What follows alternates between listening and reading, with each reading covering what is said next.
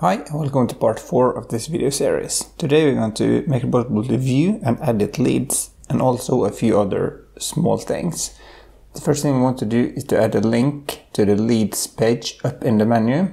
So if I go to navbar.view, above here we can say router link to /dashboard/leads, and we need to give this a class of navbar item, and then we can just say leads and close the router link.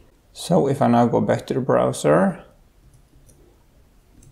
just to refresh, you'll see we have a link here called leads, but I want this to be at the end here, so of course it needs to be inside there like that. So now you see it better as well. Perfect.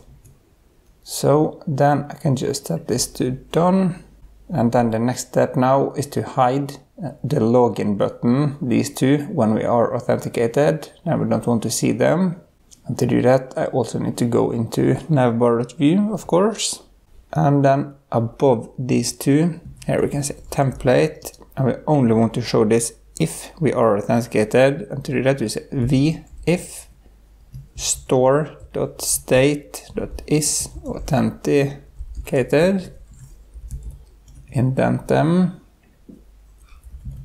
and then just close that. Of course, if we are not authenticated, so refresh, and then they're gone. Perfect.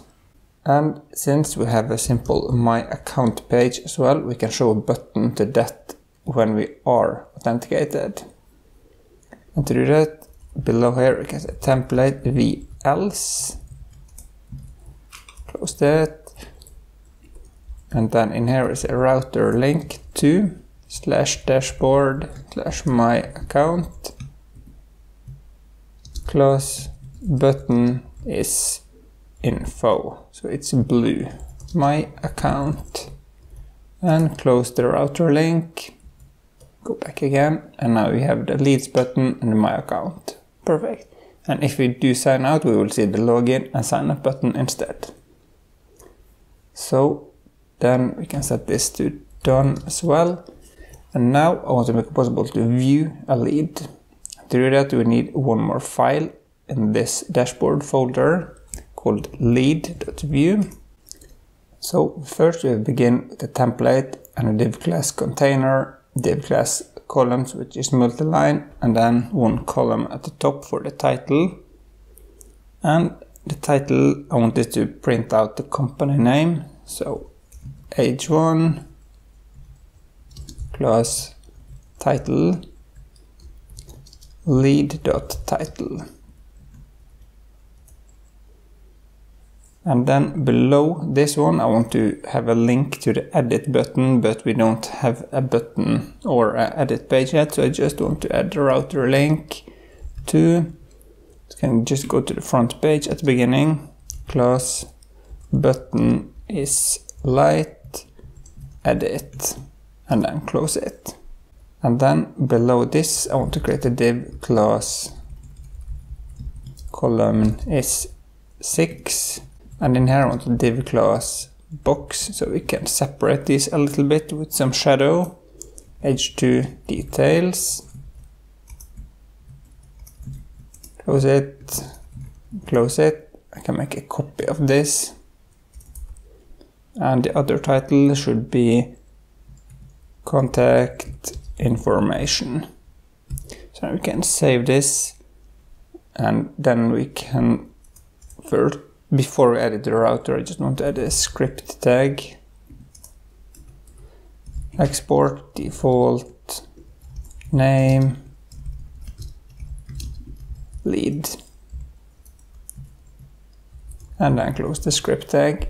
Then we can import this to the router. Just remove the S.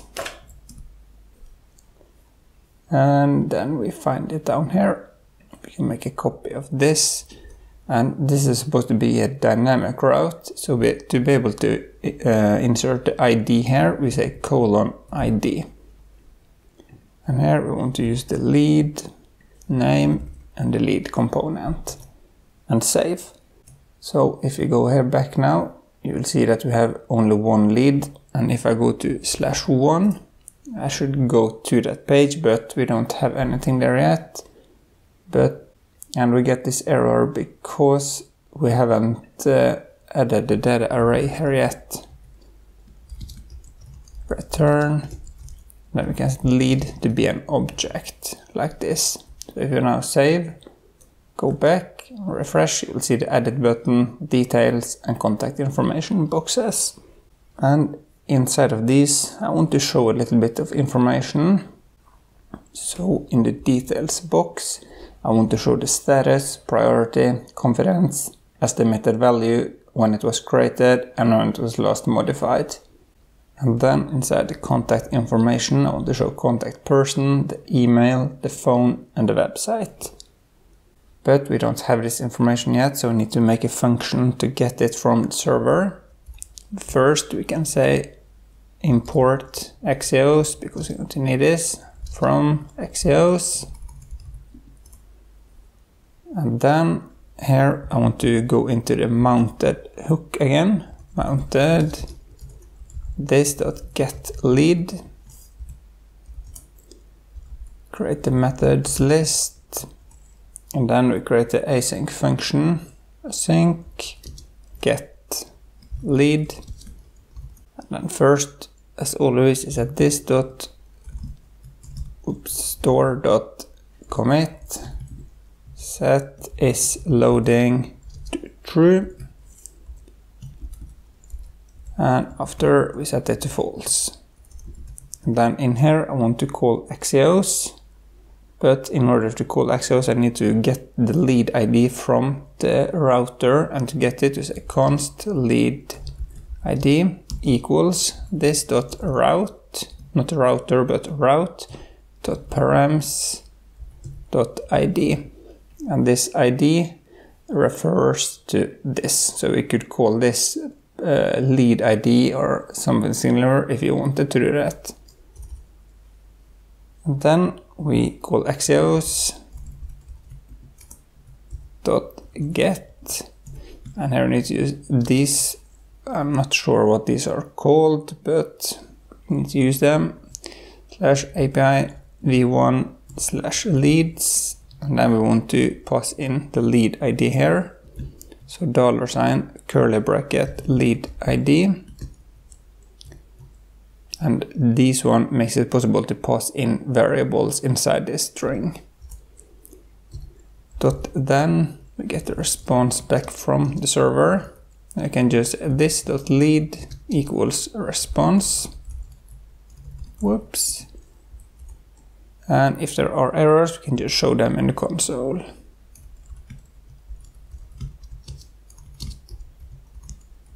Like that. Console.log error. And we get the response automatically from Django REST framework now, because we added the functionality there in the previous video. And now we can just add this.lead. Is the data we get from there, because it's an object. Response is wrong, of course. It's supposed to be response. Okay, I get 200 status. Console.log response to see what data I get from the server. Of course, I need to set it to response.data. And now some of these are filled in. Perfect. So then I can just remove the console. And this should not be lead.title but lead.company, of course. So now we have the company title, a little bit of information and similar. Perfect. But this should be a little bit bigger. So we need to add class subtitle to both of these. So that looks a little bit better. Perfect. So now we have the functionality to see a view, but we want to make it possible to go from this page into the lead. So if I just go back to the leads.view, So at the end here, I want to add a th. This is just an empty one for actions. And then td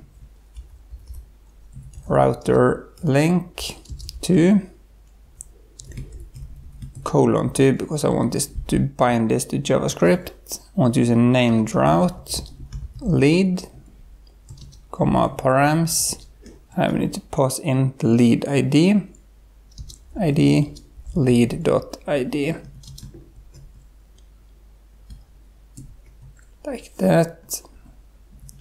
Details and close the router link. So if we now save, go back, we have a new button, details, and when I click it, I go to the detail page.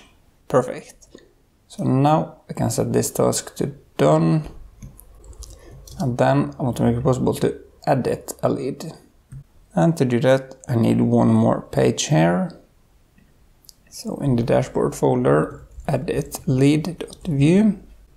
So I begin with the template, div class container, and the same title thing. And then I say edit and show the lead company after. And then below here I have a new column. I can just close this so everything is okay. And inside this column I want to show the form for editing the company. And this is almost exactly the same form as we have in the add lead, so I can just copy the form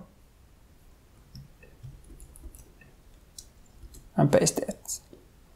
But to make it a little bit easier to send this to the backend, I want to connect the V model to lead.company and not just company. So lead.company, copy, copy, paste, paste, paste, paste, and paste, and paste, and also there and there.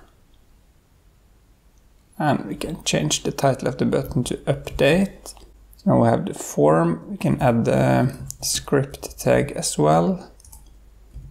Export default name, edit lead, and I want the data array here. Return lead and make this an object. So then we can close this and we can import this to the router so we can try to go from the detail page to this. Edit, edit lead. And then go at the bottom, make a copy of this and just append /edit at the end there. Edit lead, edit lead, and save. So if I now go back to the lead.vue, I can actually just make a copy of this 2 here, so I don't have to write all of it. And then I find the edit button and just change this to edit lead and save. So now we have the edit button working, and if I click it, we go to the edit page. So now we just need to copy the functionality to get the lead from the backend like we did here. Copy this. And then we can go to edit lead and paste it here. So now the same thing should happen here. So if we now save and go back, you'll see the loading up here, but Axios is not defined because I haven't imported it. Import Axios from Axios, save, and then we get information in the form. Perfect. So then we just need to make the submit form functionality. Before I continue, I just want to say thanks to my Patreons. If you too want to support me, you will find a link to my Patreon in the description below.